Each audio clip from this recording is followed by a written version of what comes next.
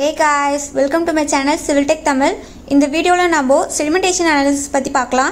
Last video la நான் sieve analysis பத்தி full explain பண்ணிருப்பேன். அந்த வீடியோ பார்க்கலனா பார்த்துட்டு வாங்க. அப்போதான் உங்களுக்கு இந்த வீடியோ புரியும். அந்த வீடியோவோட லிங்க் நான் description boxல கொடுக்கிறேன். மறக்காம பாருங்க. Sedimentation analysis or wet analysis எப்ப யூஸ் பண்ணுவாங்கன்னா particle size less than 75 micron இருந்தா யூஸ் பண்ணுவாங்க.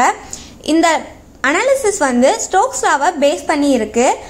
என்ன சொல்றாங்கன்னா soil particles ஒரு infinite liquid medium, that is இங்க water வந்து கன்சிடர் பண்றாங்க. வாட்டர்ல போடும்போது first அதோட velocity வந்து increase ஆகும் கிராவிட்டியால, பட் போக போக ஒரு கான்ஸ்டன்ட் வேல்யூக்கு வந்துரும். அந்த கான்ஸ்டன்ட் வெலாசிட்டியை தான் டெர்மினல் வெலாசிட்டின்னு சொல்றாங்க. நம்மளுக்கு எல்லாருக்கும் தெரிஞ்சதுதான் கோசர் பார்ட்டிகல் வந்து எப்பவுமே வந்து ஃபாஸ்டா செட்டில் ஆயிடும் ஃபைனர் பார்ட்டிகல்ஸை விட. டெர்மினல் வெலாசிட்டி கண்டுபிடிக்க நம்மளுக்கு ஒரு ஈக்குவேஷன் இருக்கு. V is equal to gamma s minus gamma w into d square divided by 18 into eta.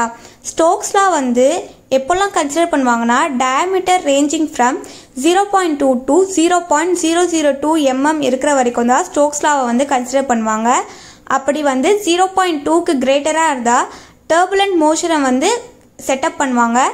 அதே வந்து less than 0.002 mm இருந்தா Brownian movement செட்டப் பண்ணுவாங்க. Next, limitations of sedimentation analysis based on Stokes law. First limitation என்னன்னா particle size எல்லாமே ஸ்பியரா இருக்கிறது with equivalent diameters இருக்கிற மாதிரி தான் நம்ம கன்சிடர் பண்ணுவோம். ஆனா நம்மளுக்கு ஃபைனர் பார்ட்டிகல்ஸ் எல்லாம் பெர்ஃபெக்ட்டா ஸ்பெரிக்கலா இருக்காது. ஃபைனர் பார்ட்டிகளோட ஷேப் வந்து plate like R needle like ஷேப்ல தான் இருக்கும். ஆனா நம்ம கன்சிடர் பண்றது எல்லாமே வந்து ஸ்பியரா வித் ஈக்குவலன்ட் டயமீட்டரா கன்சிடர் பண்ணுவோம். நெக்ஸ்ட், நம்மளுக்கு சாலிட் பார்ட்டிகல்ஸ் எல்லாம் ஜார்ல போடும்போது இன்ஃபினைட் மீடியமா கன்சிடர் பண்ணுவோம்.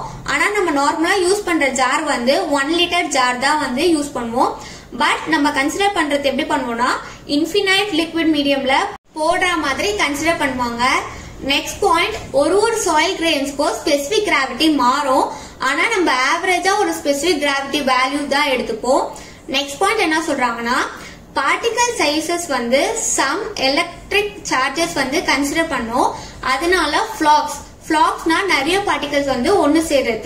அந்த மாதிரி ஃபிளாக்ஸ் வந்து வராம தடுக்க டீஃபிளாக்குலேட்டிங் ஏஜென்ட் வந்து யூஸ் பண்ணுவோம். Sodium silicate, sodium oxalate R sodium மெட்டாபாஸ்பேட். இது மூணுத்துல ஏதாச்சும் ஒன்னு யூஸ் பண்ணி அந்த டிஃபிகல்ட்டியை வராம நம்ம தவிர்ப்போம். Next, the general procedure for sedimentation analysis. First, approximate quantity of oven dry sample less than 75 micron sizeல இருக்க soil particles நல்லா oven dry பண்ணி எடுத்துப்பாங்க. Next, distilled water எடுத்துப்பாங்க. அந்த soil sample வந்து oxidizing agentல வந்து penetrate பண்ணுவாங்க to remove organic matter and calcium components remove பண்றதுக்கு. First, hydrogen peroxide வந்து அந்த soil sample heat பண்ணி போடுவாங்க organic matter remove பண்ண. Next, treatment with 0.2 N hydrochloric acid வந்து ஆட் பண்ணுவாங்க calcium components வந்து remove பண்ண. Next, deflocculating agent or dispersing agent வந்து ஆட் பண்ணுவாங்க. இந்த ஏஜென்ட்னா சோடியம் எக்ஸா மெட்டாபாஸ்பேட் வந்து ஆட் பண்ணுவாங்க. ஆட் பண்ணி மெக்கானிக்கல் ஸ்டீரர்ல நல்லா வந்து மிக்ஸ் பண்ணுவாங்க. மிக்ஸ் பண்ணிட்டு அதை வந்து வெர்டிகல் ஜார்ல வந்து வச்சிடுவாங்க. வச்சுட்டு ஒரு குறிப்பிட்ட டைம் இன்டர்வல்ல நம்மளுக்கு வேல்யூஸ் வந்து நோட் பண்ணிட்டே இருப்பாங்க. இதுல என்ன சொல்றாங்கன்னா சாயில் பார்ட்டிகல்ஸ் எல்லாம் வந்து அந்த ஜார்ல யூனிஃபார்மா டிஸ்ட்ரிபியூட் ஆகுற மாதிரி அசியூம் பண்ணிக்கிறாங்க. செடிமெண்டேஷன் அனாலிசிஸ்ல பெர்சன்டேஜ் ஃபைனர் ரெண்டு மெத்தட்ல கண்டுபிடிப்பாங்க. ஒன்னு பிப்பட் மெத்தட், இன்னொன்னு ஹைட்ரோமீட்டர் மெத்தட். ரெண்டுமே லெபார்டரி மெத்தட் தான். ஃபர்ஸ்ட் பிப்பட் மெத்தட் பார்க்கலாம்.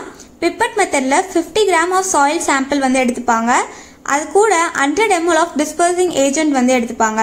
Next 33 gram of sodium exa மெட்டாபாஸ்பேட் and 7 gram of sodium carbonate வந்து எடுத்துட்டு வெயிட் பண்ணிப்பாங்க. அந்த வெயிட் ஆஃப் டிஸ்பர்சிங் ஏஜென்ட்னு நோட் பண்ணிப்பாங்க.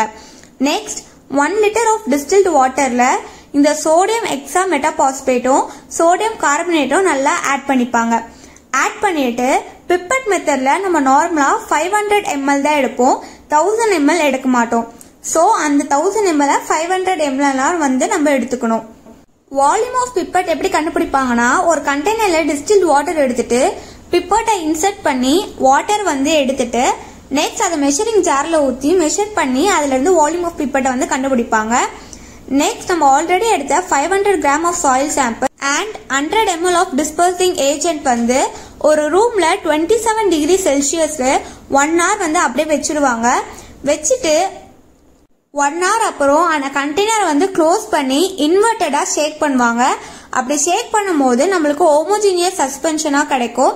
நெக்ஸ்ட் அந்த கண்டெய்னர் எடுத்து நம்ம வந்து பிப்பட் மெத்தட்ல வந்து வச்சிருவாங்க. வச்சுட்டு ஃபர்ஸ்ட் ரீடிங் வந்து 2 minutes அப்புறம் எடுப்பாங்க. பிகாஸ் நம்மளுக்கு சாயில் பார்ட்டிகல்ஸ் வந்து செட்டில் டவுன் ஆகிறதுக்கு.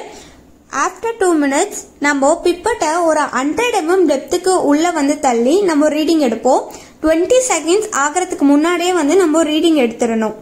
இந்த மாதிரி 30 seconds, 1 minute, 2 minute, 4 minute, 8 minute, 15 minute, 30 minute, 1 hour, 2 hour and 4 hourக்கு நம்ம வேல்யூஸ் வந்து எடுத்துட்டே இருப்போம்.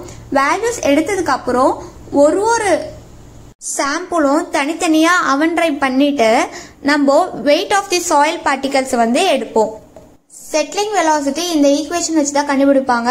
He divided by T is equal to gamma S minus gamma W divided by 18 eta into D square. நம்ம D square தான் கண்டுபிடிக்கணும். He ஓட value வந்து நம்ம எவ்வளோ பெனிட்ரேட் பண்ணிருக்கோம் அந்த பிப்பட்டை தான் வந்து He value, that is 100 mm divided by T வந்து நம்ம செகண்ட்ஸ்ல போடுவோம். நெக்ஸ்ட் ஃபைனலா பெர்சன்டேஜ் ஃபைனர் வந்து எப்படி கண்டுபிடிப்போம்னா, இந்த கீழே கொடுத்திருக்க ஃபார்முலால தான் வந்து நம்ம போட்டு வேல்யூஸை கண்டுபிடிப்போம். Next hydrometer analysis.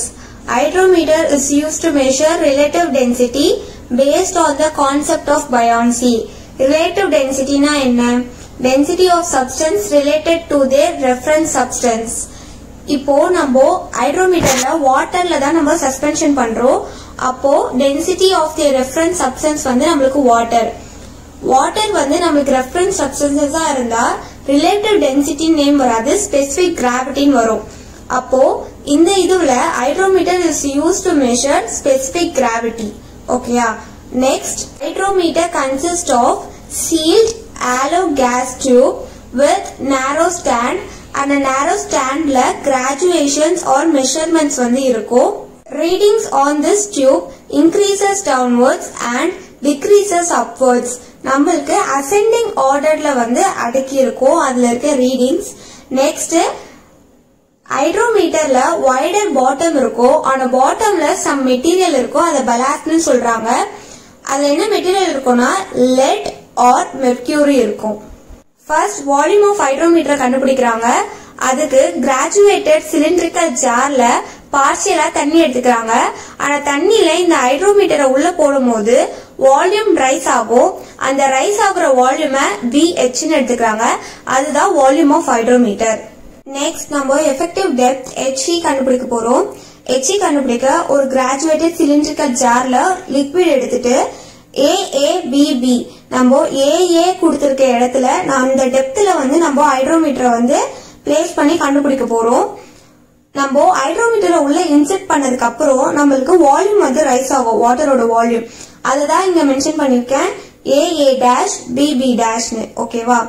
இப்போ AA இருந்து AA- வரைக்கும் ரைஸ் ஆயிருக்க வாட்டரை எப்படி கண்டுபிடிப்போம்னா, நம்மளுக்கு ஹைட்ரோமீட்டர் வந்து பாதி தான் வந்து உள்ள பெனிட்ரேட் ஆயிருக்கு. So total volume of hydrometer divided by 2 into cross sectional area of the bar. Next BB ல இருந்து BB' க்கு ரைஸ் ஆயிருக்க வாட்டர் வேல்யூவை எப்படி கண்டுபிடிக்கணும்னா, நம்மளுக்கு BB' ல பார்க்கும்போது ஃபுல்லாவே வந்து நம்மளுக்கு ஹைட்ரோமீட்டர் பெனிட்ரேட் ஆயிருக்கு. So total volume of hydrometer divided by cross sectional area of the bar. இத நம்ம He ஃபார்முலால போட்டா நம்மளுக்கு He ஓட வேல்யூ கிடைக்கும். அதே மாதிரி கிராஜுவேட்டட் ஜார்ல ஒரு வேல்யூக்கும் நம்மளுக்கு ஒரு He வேல்யூ கிடைக்கும். நம்மளுக்கு கிடைச்ச He வேல்யூஸ் எல்லாம் ஒரு கிராஃப்ல பிளாட் பண்ணா நம்மளுக்கு ஒரு ஸ்ட்ரெயிட் லைன் கிடைக்கும். அந்த லைன் வந்து கேலிப்ரேஷன் கர்வ்னு சொல்லுவாங்க. நெக்ஸ்ட் நம்ம பிப்பட் மெத்தட்ல பண்ண மாதிரி soil sample, disbursing agent, distilled water இது மூணுத்தையும் ஆட் பண்ணி மேல ரப்பர் போட்டு க்ளோஸ் பண்ணிட்டு இன்வெர்ட்டடா ஷேக் பண்ணுவோம். ஷேக் பண்ணி அதுக்குள்ள ஹைட்ரோமீட்டர் வச்சு நம்ம ஒரு டைம் இன்டர்வலுக்கும் ரீடிங்ஸ் வந்து எடுப்போம். நம்ம ஹைட்ரோமீட்டர் ரீடிங் வந்து 20 செகண்ட்ஸ் ஆகிறதுக்கு முன்னாடியே வந்து எடுத்துடணும். எந்த ஒரு டிஸ்டர்பன்ஸும் இல்லாத மாதிரி பாத்துக்கணும் அந்த சாயில் சஸ்பென்ஷன்ல. நெக்ஸ்ட் அந்த ரீடிங் எடுத்துட்டு நம்ம டிஸ்டில்ட் வாட்டர்ல திருப்பி ஹைட்ரோமீட்டரை வந்து இன்சர்ட் பண்ணுவோம். பிகாஸ் நம்ம ஆல்ரெடி அந்த soil sample, disbursing agent and distilled water அதுல எடுக்கும் போது நம்மளுக்கு ஃபால்ஸ் ரீடிங் தான் கிடைக்கும். Due to meniscus disbursing agent வந்து அதுல இருக்கிறதால. இந்த ஃபால்ஸ் ரீடிங்க நம்ம 3 கரெக்ஷன்ஸ் வச்சு சரி பண்ணுவோம். ஃபர்ஸ்ட் வந்து மெனிஸ்கஸ் கரெக்ஷன். மெனிஸ்கஸ் கரெக்ஷன்னா நம்ம ஹைட்ரோமீட்டர் வந்து உள்ள விடும்போது due to surface tension hydrometer கிட்ட வாட்டர் வந்து கர்வா ஃபார்ம் ஆகும். அந்த கர்வ் தான் வந்து மெனிஸ்கஸ்னு சொல்றாங்க. அந்த மாதிரி ஃபார்ம் ஆகும் போது நம்மளுக்கு எப்பவுமே வந்து ஃபால்ஸ் ரீடிங் வந்து கம்மியா எடுப்போம் ஆக்சுவல் ரீடிங் விட. பிகாஸ் நம்மளுக்கு ஹைட்ரோமீட்டர்ல கிராஜுவேட்டட் ஸ்கேல் வந்து இன்க்ரீசஸ் டவுன்வர்ட்ஸ். அதனால வந்து நம்மளுக்கு மெனிஸ்கஸ் கரெக்ஷன் எப்பவுமே வந்து பாசிட்டிவா இருக்கும். மெனிஸ்கஸ் கரெக்ஷனை எப்படி டினோட் பண்ணுவாங்கன்னா சிஎம்னு டினோட் பண்ணுவாங்க. Next one temperature correction. Temperature கரெக்ஷன்னா நம்ம நார்மலா வந்து ஹைட்ரோமீட்டர் 27 டிகிரி செல்சியஸ்ல வச்சு கேலிபிரேட் பண்ணுவாங்க. பட் சம்டைம்ஸ் நம்மளுக்கு டெம்பரேச்சர் இன்க்ரீஸ் ஆர் டிக்ரீஸ் ஆகும். அப்போ வந்து நம்ம இந்த டெம்பரேச்சர் கரெக்ஷனை அப்ளை பண்ணுவோம். டெம்பரேச்சர் இன்க்ரீஸ் ஆச்சுன்னா டென்சிட்டி ஆஃப் த வால்யூம் வந்து டிக்ரீஸ் ஆகும். சோ நம்மளுக்கு பயான்சி ஃபோர்ஸ் வந்து இன்க்ரீஸ் ஆகும். சோ நம்மளுக்கு ஹைட்ரோமீட்டர் வந்து உள்ள ரொம்ப பெனிட்ரேட் ஆகும். அப்போ ரீடிங் வந்து நம்மளுக்கு ஃபால்ஸ் ரீடிங், அதாவது டிக்ரீஸா நம்மளுக்கு வந்து ரீடிங் காட்டும். நம்மளுக்கு டெம்பரேச்சர் கரெக்ஷன்ல பாசிட்டிவ்லயோ நெகட்டிவ்லயோ ரெண்டுத்துலயுமே வந்து வேல்யூஸ் வந்து வரும். Next disbursing agent correction. நம்ம வாட்டர் டிஸ்பர்சிங் ஏஜென்ட் கரெக்ஷன் நம்ம சாயில் பார்ட்டிகல்ஸ் கூட டிஸ்பர்சிங் ஏஜென்ட் ஆட் பண்ணும்போது நம்மளுக்கு ஒரு சில ஃபால்ஸ் ரீடிங் வரும். அதுதான் வந்து டிஸ்பர்சிங் ஏஜென்ட் கரெக்ஷன் சொல்றாங்க. அந்த மாதிரி பண்ணும்போது நம்மளுக்கு டென்சிட்டி ஆஃப் த லிக்விட் வந்து இன்க்ரீஸ் ஆகும். சோ நம்மளுக்கு பெனிட்ரேஷன் வந்து ரொம்ப கம்மியா நடக்கும், hydrometer penetration. Finally corrected hydrometer reading after இந்த எல்லா கரெக்ஷன்ஸுமே அப்ளை பண்ணதுக்கு அப்புறம் என்ன கிடைக்கும்னா capital R is equal to RH plus CM plus or minus CT minus CD. இந்த வேல்யூஸ் எல்லாம் நம்ம பெர்சன்டேஜ் ஃபைனல்ல போட்டா நம்மளுக்கு ஃபைனல் ஆன்சர் கிடைச்சிடும். ஓகே ஃப்ரெண்ட்ஸ், இதோட இந்த வீடியோ முடிச்சுக்கலாம். நெக்ஸ்ட் வீடியோல நான் கன்சிஸ்டன்சி லிமிட் பத்தி ஃபுல்லா எக்ஸ்பிளைன் பண்றேன். இந்த வீடியோ உங்களுக்கு பிடிச்சிருந்தா லைக், ஷேர் அண்ட் சப்ஸ்கிரைப் பண்ணுங்க. தேங்க்யூ.